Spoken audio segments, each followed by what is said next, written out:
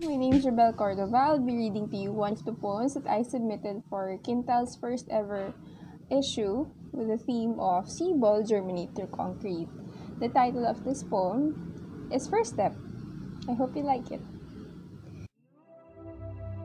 What you see, what you visualize, is the sketch of an artist, a blueprint of a facade. It remains perfect, lines well drawn, blocks carefully placed. As in your mind's ground, there is no room for wrong, or crease, or the ever human slip.